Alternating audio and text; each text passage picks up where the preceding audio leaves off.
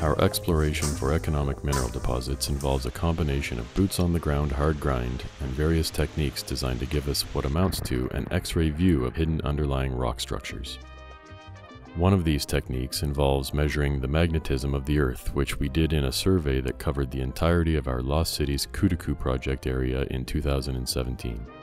Now, we're complementing that dataset by measuring naturally occurring electrical fields using a technology called MobileMT, or MobileMT, developed by the Canadian company Expert Geophysics. Our MagnetoTellurics surveys aim to detect rocks that conduct electricity due to their high sulphide content, as this could show where a mineral deposit is located. Conversely, rocks that are poor conductors, possibly due to silica flooding, are commonly associated with epithermal deposits.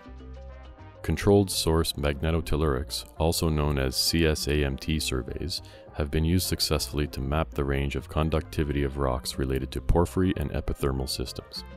The controlled source is a generator that pumps electricity into the ground at a known location with a known input power, and the extent to which the underlying rocks conduct electricity is measured by receivers driven or pegged into the soil. In a recent technological advancement, Expert Geophysics have developed a variation of the technique called MobileMT, or MobileMT, which is able to measure this conductivity from a passing helicopter.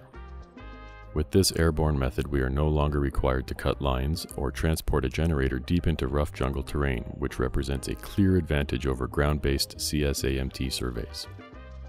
MobileMT relies on the fact that lightning creates electromagnetic energy fields that propagate around the world as plane waves bouncing between the ground and Earth's ionosphere.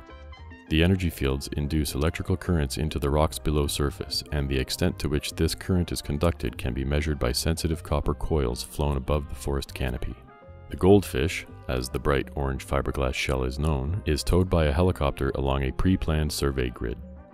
Data collected by the goldfish is transmitted through the tow cable into specialized proprietary computers mounted in the helicopter. After processing the data, we are able to build a very detailed three-dimensional conductivity map of the Earth, down to a depth of approximately 1 to 2 kilometers below the surface, depending on the given objective in a particular area.